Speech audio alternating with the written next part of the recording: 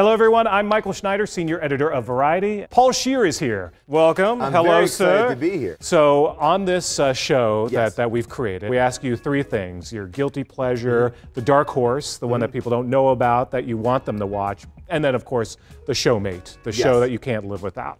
First off, we're talking guilty pleasure.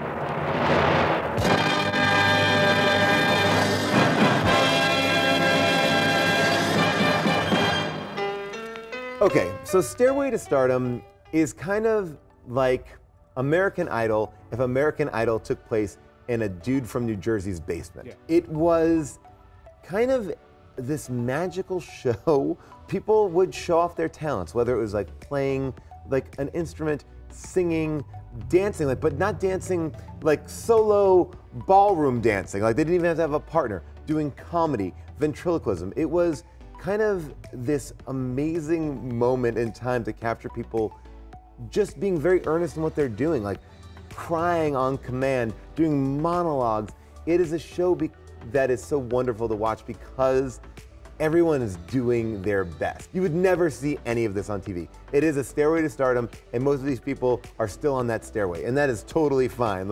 But I think that there's something about the purity of it. There's no one making fun of it. There's no one judging it. There's no one kicking anybody off. It's more just celebrating people just from the neighborhood coming down to this carpeted basement and just, just standing in a corner. The other thing I love about it is, 80s, like they were just getting that equipment for the first time. And you have the public access folks who are playing with wipes and like all sorts of the new technology and having some fun with the effects. We need more weird in TV, and Stairway to Stardom is weird. We've gotten too glossy, our reality shows are too mean. Let's go back to when we would have like Circus of the NBC Stars or whatever, where you just, you'd watch like John Ritter on a trapeze. I want more of that.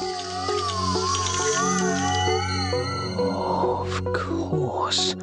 That's why these attacks are mysterious. They're not conventional attacks. This show is mind-blowing because it is about a horror author, kind of like a Clive Barker, a very self-important egotist who thinks whatever he writes is amazing. And he had made this show in the 80s. It was a horror show that kind of played with like 80s tropes, whether it was like bad hospital drama, it was terrible special effects, like you're talking about the wipes, terrible dubbing. Matthew Berry, who you know from shows like Snuffbox and The Mighty Boosh, two other great BBC shows, is completely dubbed in the entire show. It's amazing. It's not really sketch, and it's not really like a fully real show. It's kind of in this middle ground where it's like parodying genre and also commenting on a lot of different things in pop culture. Legends of Tomorrow, do you ever watch that? Oh yeah, right. I mean, again, that's a show like, how do you top something that's so absurd and so crazy? You can't get there. And it's like kind of when we did Burning Love. Burning Love, people are like, oh my gosh, it's so much like The Bachelor, but it's so much funnier than The Bachelor. It's like, and The Bachelor's like, oh, we should just do Burning Love. Right. And like, The Bachelor is now funnier than any episode of Burning Love. You're absolutely right. How do you parody that when you can't go higher? Yeah. It's the best comedy on TV. Yeah.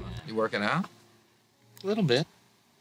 Would it be imposing to ask you if you would do the show? When Larry Sanders came on, it was this like perfect storm of like everything before it, where it was like, oh, here's a show that's shot on film and video, so it had this look that was unlike anything on TV, and it showed you this backstage look at how TV was made, but it was incredibly dramatic, and it was the precursor to everything that we love. I mean, I think you can see elements of Curb in there. I think you can see Fleabag, like the same mix of comedy and drama, and the performances you get are amazing. The celebrities on the show playing themselves are just mind-blowing. And when you look back, you're like, oh my gosh, I can't believe you've got all these people. Yeah. It's really a special show, and it holds up really well. And I'm so happy Gary Shandling finally let all the episodes be seen, because for a long time, he made a DVD box set of just the episodes he thought were worthy to be on a DVD box set, and now they finally put them all out. So you can kind of see the entire run of the show. This show oddly is like my sex life in that it lasts about an hour, there's applause, and I'm usually interrupted by Hank. Black Monday returns March 15 on Showtime, so definitely check that out. Paul, always a pleasure, man. Thank you so much. It's Absolutely. a blast.